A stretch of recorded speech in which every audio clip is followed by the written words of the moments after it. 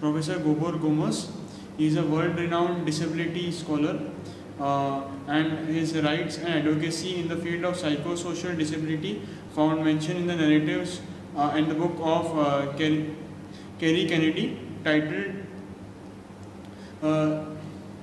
Speak Truth to Power, Human Rights Defenders Who Change the World, along with 50 other human rights defenders. Sir has been part of the UN Committee on Persons with Disabilities from 2011 to 2013. Sir, it's an honor for us to have you. It's an honor to be here. Thank you, sir. Sir, my first question is, as regards the social integration of, say, the blind or the deaf, it can be ensured by behavioral adjustments or infrastructural modifications. But how do you integrate the psychosocially disabled in society? Well, that's a very good question. Before trying to give an answer to this, let me go back to the introduction, very kind introduction you made about me. I don't like the idea that we were changing the world, because the world is not in a very nice shape these days. But certainly we do have our share of responsibility. And I think that it's really high time to become humble again and deal with issues like the question you raised suggest. Let me also tell you that in the current understanding of disability, all the attempts to integrate people with disabilities into society was a failed experiment. Because integration basically says that, yes, you can be part of us, you can be part of mainstream society as long as you manage to live our life. And for some blind people and for some deaf people, to some extent, this could work. Yes. You see it well that when we come to people with psychosocial disabilities, in an old language, this is the group whom were defined by medical psychiatric diagnosis, and also people with intellectual disabilities, using the old-fashioned name people with mental retardation. This never works, because we are, in a sense, you know, different, or in a different point of a spectrum from what is considered by society as normal. That integration is possible only if we gave up our identities, which doesn't really work.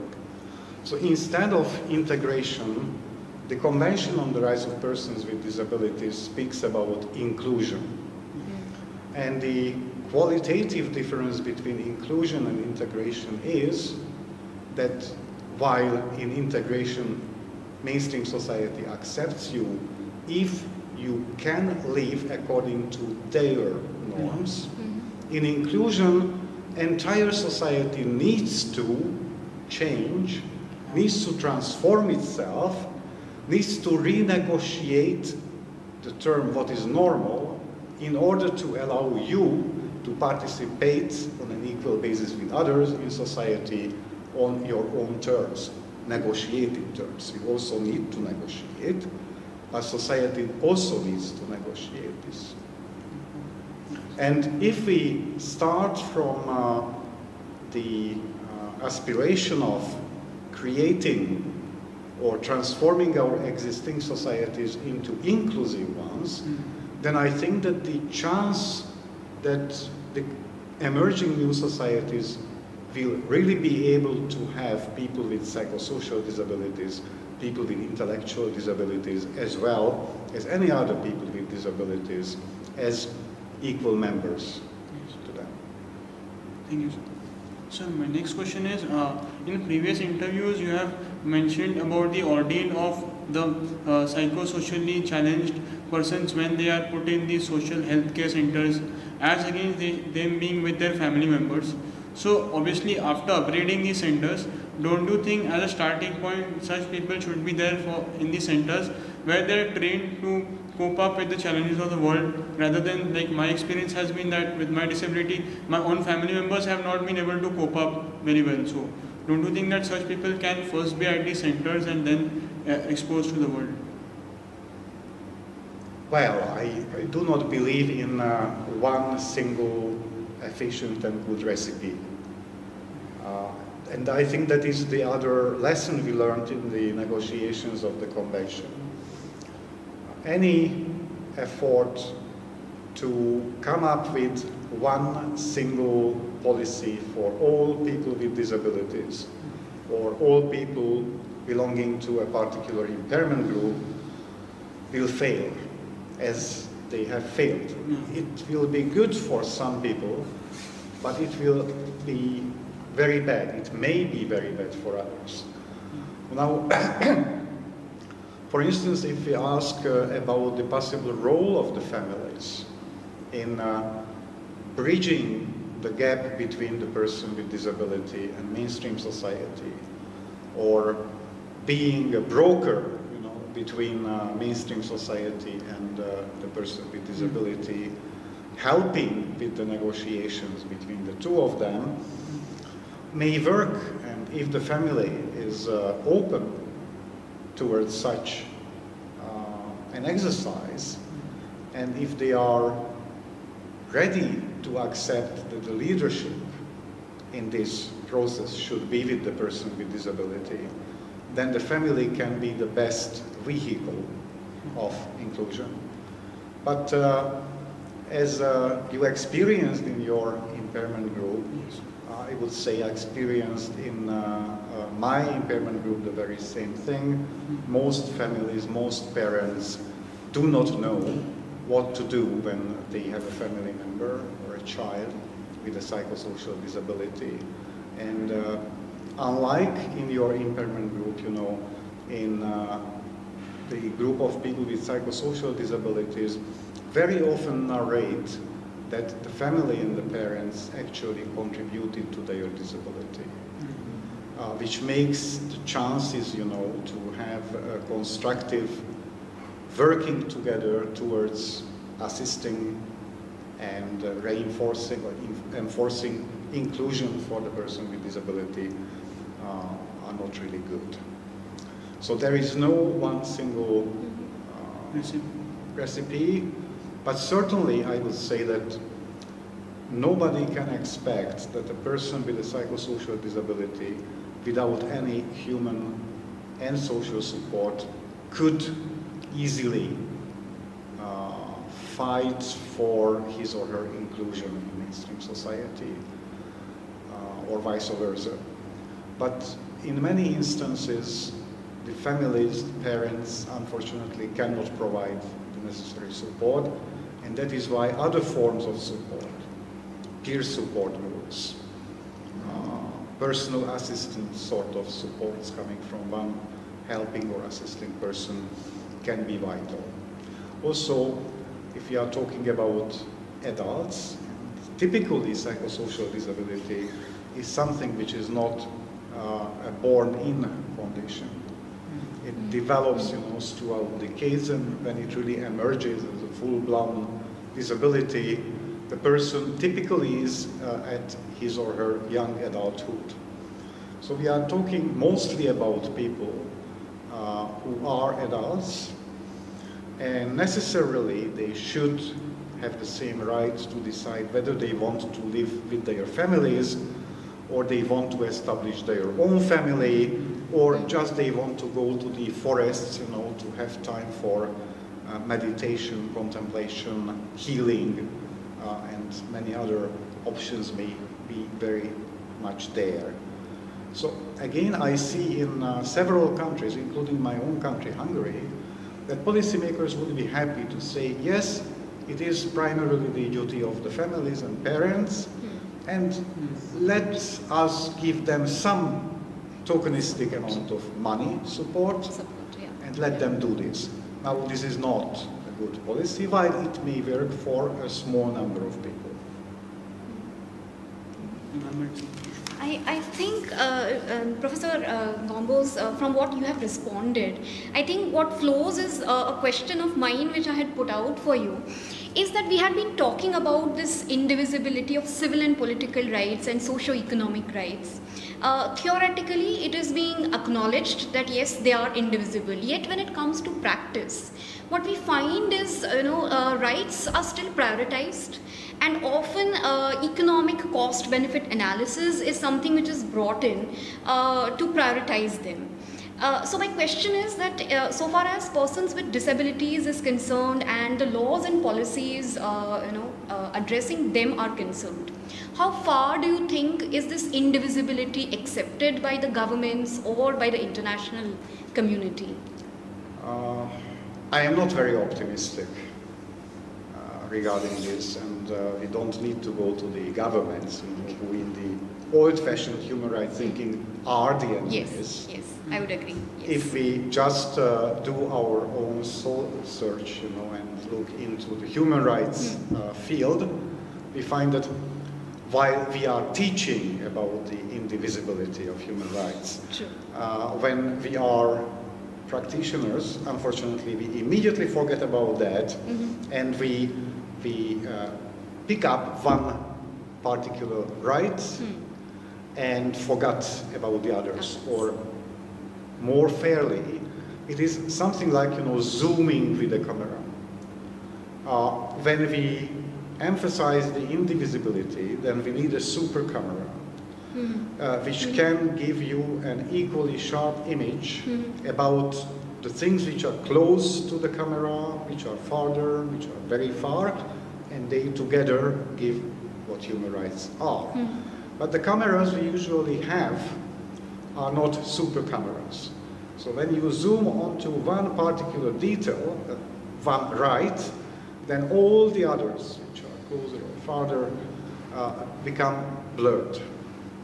And that's a big problem, because this can be further abused by those who want to prioritize, while if we really believe in the at least theoretical indivisibility, it must be evident that no prioritization is legitimate on the law.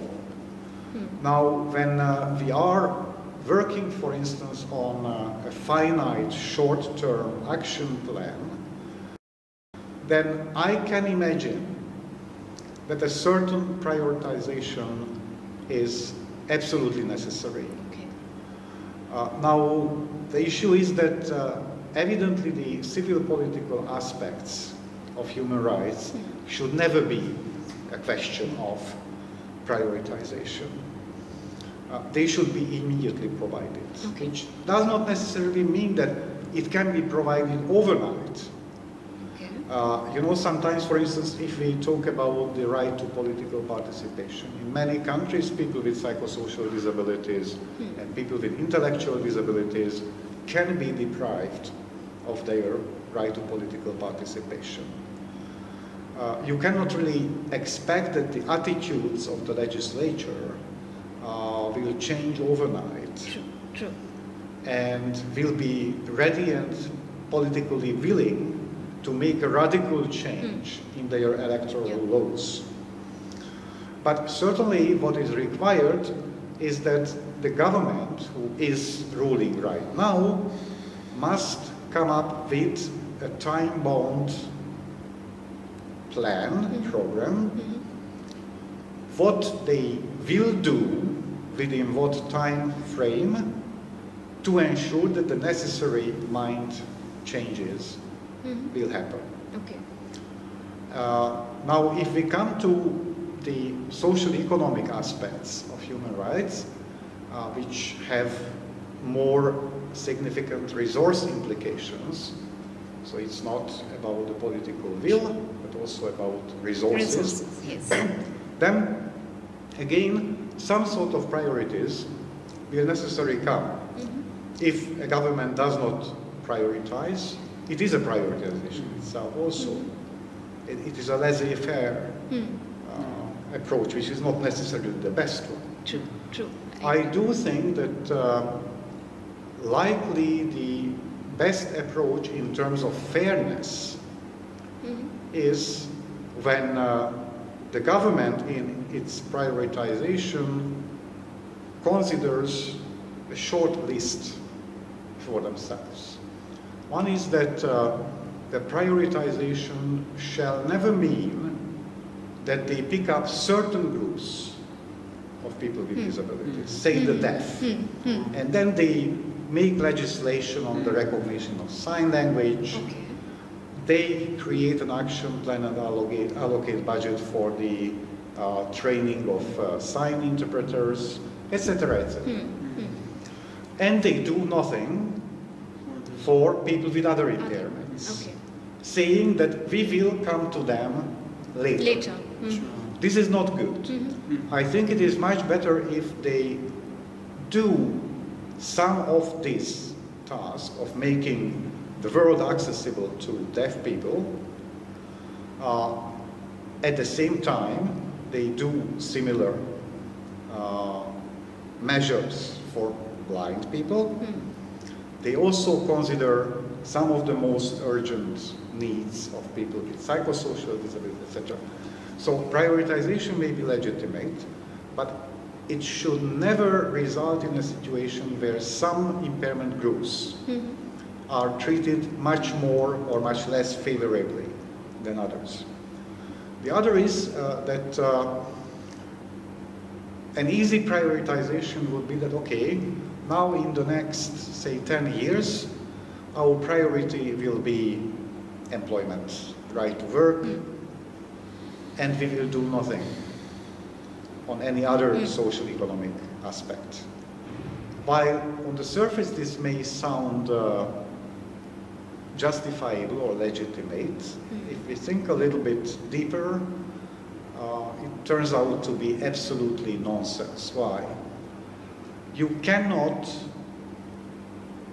do meaningful reforms in the field of employment, for instance, if you do not change your education system. Yes. And then the interrelatedness, which is the other very famous or infamous aspect of human rights, comes onto the stage.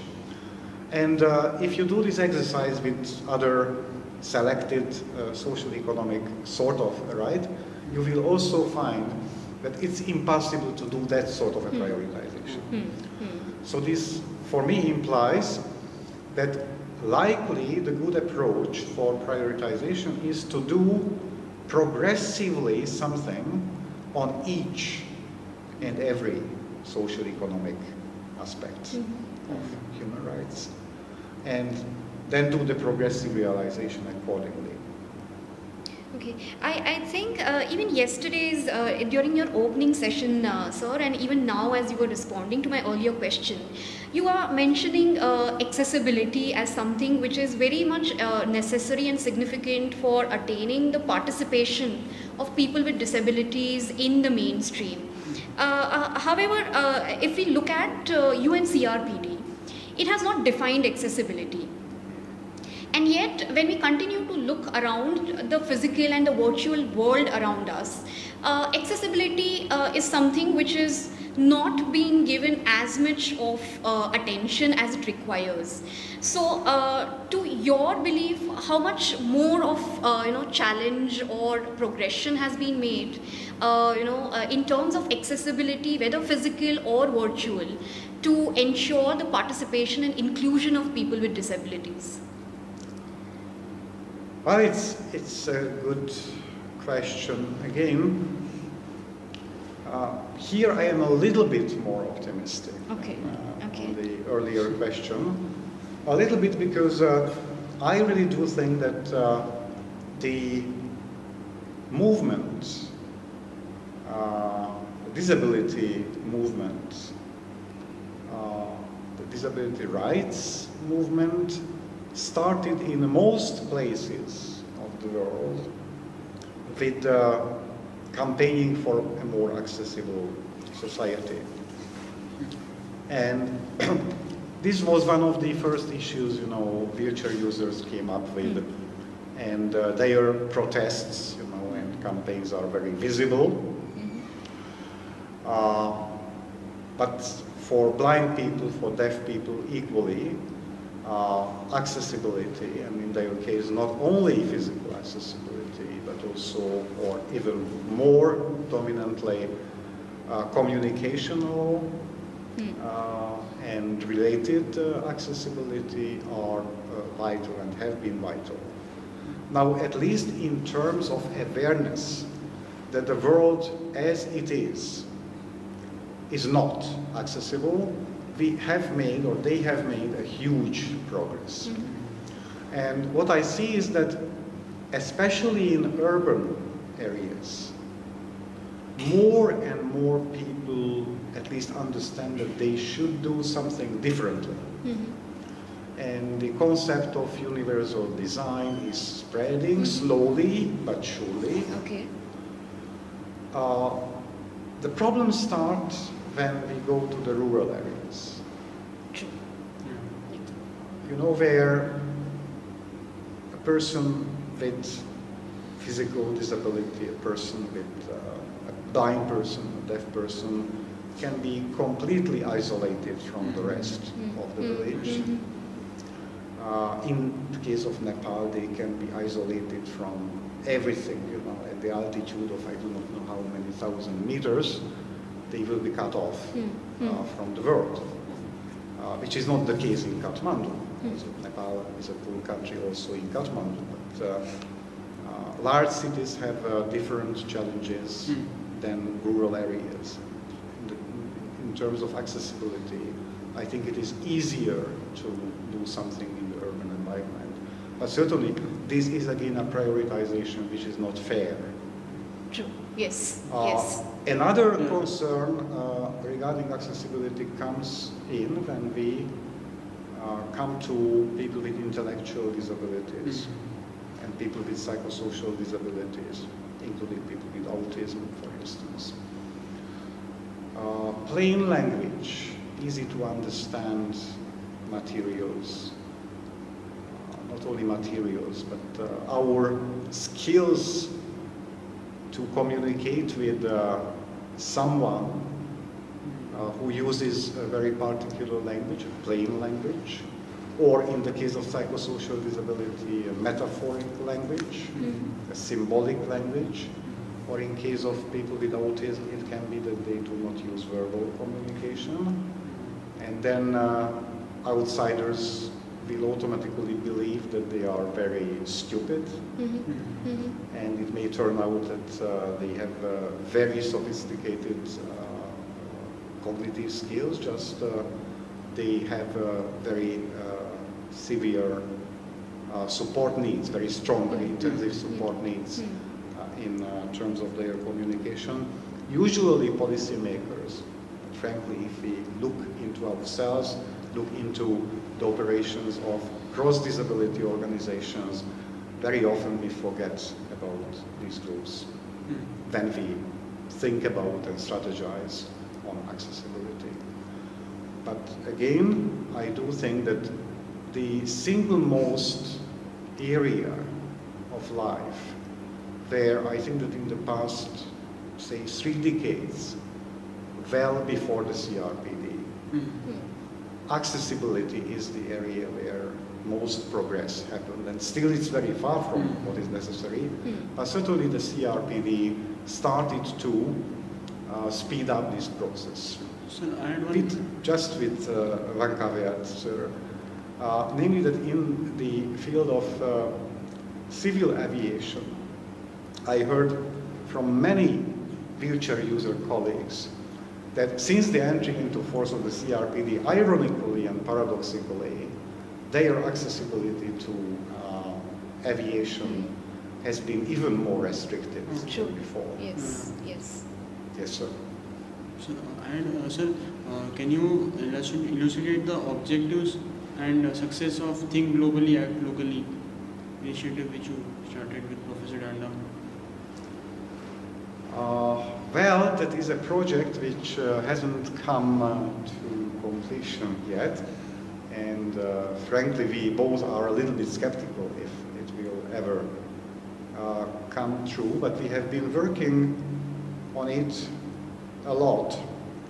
And originally we planned that to be a book about how the CRPD came into existence, that is the global scene, and what implications may come from the way how the convention was made in the United Nations, and also some of the most revolutionary normative components of the treaty, how they can be translated into domestic and local arenas. That is why the globally, locally play with the words was included. Now then, we had to learn that the exercise was much more complex than we expected. And time was elapsing, and actually the CRPD entered into force, and after the entry into force, the real concrete, very practical questions arose. Because it turned out that governments who were to implement the convention did not understand certain government duties which are under the convention, and they started to change the laws. They made some pilot programs, they made different things, and when the United Nations Committee on the Rights of Persons with Disabilities started to monitor the domestic implementation of the convention, then they had to discover that in many instances what the governments did with good faith had nothing to do with about the convention, sometimes went against convention. Let me tell you one concrete example. In the field of education, China proudly reported to the committee that since the CRPD entered into force in China, they built hundreds of special schools for children with intellectual disabilities. Now, this is exactly the opposite to what CRPD wants to happen. So when it turned out that what are the issues which the governments do not understand or do not want to understand, then the situation, you know, how to do this think globally and act locally can be really realized, or what suggestions we can come up with. Well, now again, a few years elapsed, and the committee made not an enormously rich jurisprudence, but reviewed a relatively large number of countries already, so we can have a relatively reliable map about what are the most contested or misunderstood duties of the states under the convention, and also we can see much more good practices on the same. So now we are thinking about returning to the project, because we think that now we have a good and concrete enough material to compile and give an analytic introduction to the compilation, and which can be useful, because we do not want to produce a book for the drawers only. Professor Gombos, since we are talking about the treaty, I had this particular question on my mind as to, since these days we have these multiple human rights instruments, there is quite a possibility that when a particular treaty deals with a specific article or maybe a right, there could be a parallel treaty which interprets it maybe in a contradictory manner. Now, in such kinds of cases, what kind of responses would each of the treaty body would give? Is there any procedure or mechanism through which there could be some coordination being created between the committees, or even making one convention speak to the other convention? Is there a possibility of that sort? Certainly, one treaty talking to another does happen. Now, how officially it happens, that's a different question. There are various layers to that. And my experience with the UN, both when I participated in the negotiations of the treaty and also when I was a member of the International Monitoring Treaty Body, is that likely the most important things in the United Nations happen informally. So you should never underestimate the importance of informal, not formally official exchanges. And I am aware that it has been happening, and I do think that actually this is the only way. When you reach a certain level of sharing in understanding why the two treaty bodies' views are different, then you can go to a more formal communication. And the formal communication should be as transparent as possible.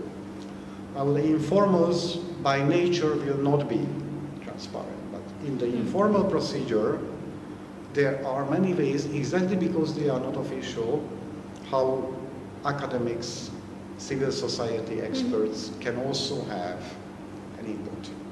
And they can also have more formal ways. Because when, for instance, a treaty body works for a general comment on an article, which has already dealt with by another treaty body in a significantly different way, in a conflicting way, then according to the unwritten rules how treaty bodies operate, the treaty body will send out an open invitation to basically everyone to submit their comments and views. So even through at least the first formal steps of a discourse on the particular matter is open. And what is not open is really so informal that when we are here, the outcome will be hopefully open and public. But you know, before the camera started working, we have had certain chats, you know, have made certain jokes which do not belong to the public. This is one thing. Another thing is that I think that you need to think creatively, and this is something where the lawyers are particularly well educated. I can share you with one story, and that is the story of the right to vote, which is just the minimum core of the right to political participation. And we do know that the Human Rights Committee has their general comment, which is still in force, as much as a general comment can be in force, where they basically say, among other things, that people who have some mental, they do not use the term disability, but basically that is what they describe, can be lawfully deprived of their right to vote, and then they said that under what conditions this can be done. And the conditions include such things as objectivity, proportionality, maybe something else. And the CRPD committee from very beginning had a consensus in ourselves that what the CRPD says about political participation, including the right to vote, does not allow for any exception, any. So when we reviewed the first country where the right to vote was central and also had been considered by the Human Rights Committee as one of the progressive countries, because they did not allow for a blanket deprivation of the right to vote for, say, people diagnosed with mental illness or people with intellectual disabilities. They required an individual, case-by-case decision by the judge. So the Human Rights Committee's opinion was that this is a progressive standard by the CRPD committee, obviously, so that this is still in contradiction to the right to vote as enshrined in the CRPD convention. So what we did, and I played a humble role in that, I asked the government delegation of Spain what are the objective standards given to the judges based on which they will decide whom they should deprive and whom not. And then the government delegation acknowledged that they had no idea about that. They requested for some time to come back to us. They contacted their Supreme Court on the telephone and returned back and informed us that there were no such objective standards. So what was the trick in this argument? The trick was that the CRPD committee did not come up with opening a public debate which can be easily derailed, but we used their standard, the Human Rights Committee's standards as expressed in their general comment on the matter, showing that actually Spain was not complying with that. And then following this route with a large number of countries, you know, gradually we created a situation that hopefully we will reach the stage that most people will agree that the original criteria which were set up in the general comment, which is an old general comment in the field, are actually empty. And that would be the peaceful way of resolving the tension between the two. There may be areas where it doesn't work so well because there is no standard provided by them. So then we have to have a critical, civilized, and as open as possible discourse about the tension in the standards themselves. Yeah, that's something which is very interesting which came up, right? Yeah. Thank you, sir. It was an honor to have you interview you for us. Thank you for your time. Thank you very much. Thank you so much, sir, for talking to us. Thanks a lot. Thank you, sir.